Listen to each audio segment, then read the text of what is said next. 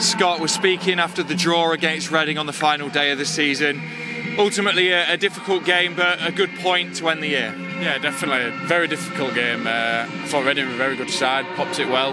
Got some good players there, but it just showed the fighting mentality near the end where Rams scored. So I thought it was great to come away with a point. Better off 3 points, but at least we got something out of the game at the last game of the season. Absolutely. And your first start for Huddersfield Town in the Sky Bet Championship.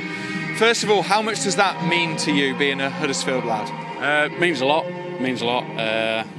I know I came on last season at the last game of the season for the last 15 minutes, but I've progressed and I thought I've done well to earn a start, and I wasn't going to pass that opportunity today, so I thought it was a very good game.